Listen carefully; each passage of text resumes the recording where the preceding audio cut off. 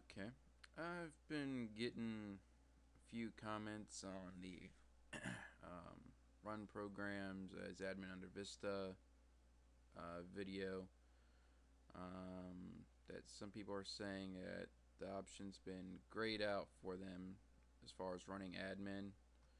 Um, you know, boxes faded out. How do you unfade it? Yada yada yada.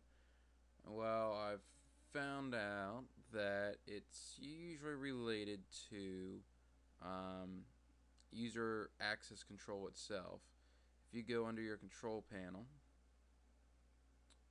and then under user accounts and family safety and then user accounts, you have this option here to turn user account control on or off.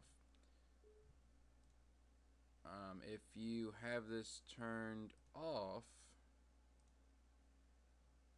it's going to warn you have it turned off. I'm going to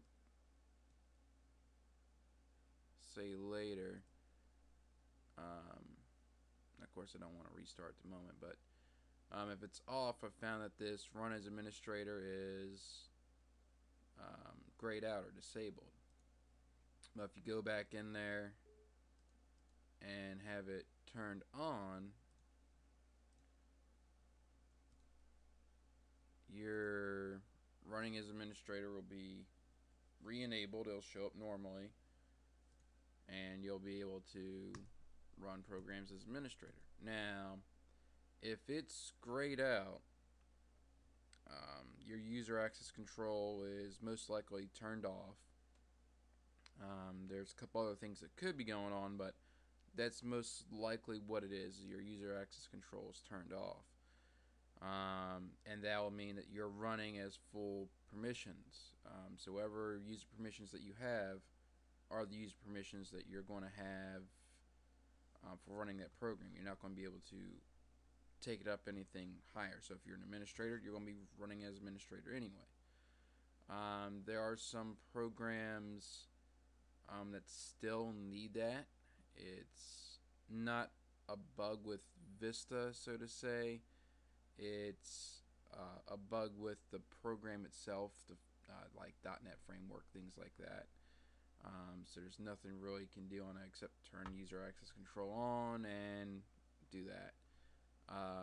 Like I said in the video before, going into properties and compatibility tab, try that. If you don't have this compatibility tab, you're missing either a registry value or you're part of a domain, or another group policy has been enforced on your system to actually disable this compatibility tab.